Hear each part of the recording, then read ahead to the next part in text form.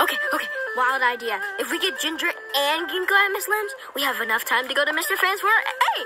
I could get all of this for half the price at the South Market. Mom says the South Market is filled with thieves and freeloaders. She's not wrong, but it's the only way we can have money left over. Money left over for what? Hey, what? An adventure. I was afraid you'd say that. Have fun, be safe, I'm gonna run home. Ow, my ear! Wow, the arthritis tea is working. Grandpa, where are we? And can I have my money back? No, not until you've learned your lessons. First lesson, never leave your coins unguarded. Ugh.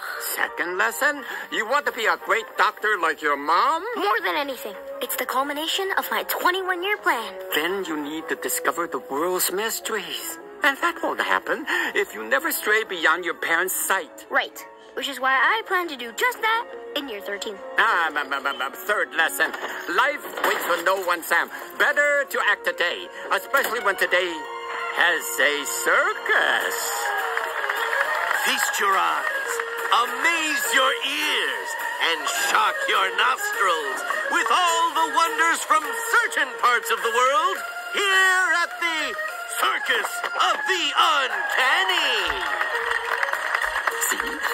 And not all adventures are scary. Hailing from the deepest regions of the North and known to live for 10,000 years, I bring to you the White Mountain Yeti!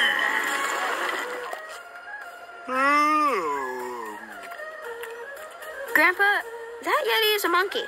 And that invisible tiger spirit is just an empty cage. Probably. But once in a while, these circuses have something worth the price of admission.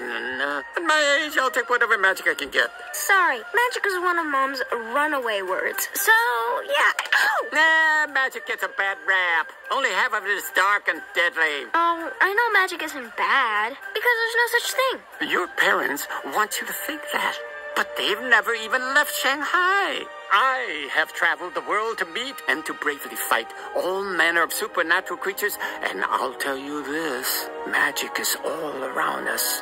But you'll never see it if you don't go out and look. Oh, okay, that one might not be magic. Yeah. Gather round, brave souls. From the deepest regions of the Yangtze River, I bring you a creature only whispered about in myth and legend. The singing, dancing cat dog. Whoa, you're kidding. A cat dog? It's not magic, but it is cute. And sad. Very sad.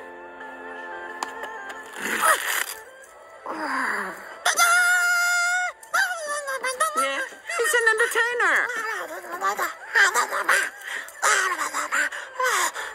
Huh?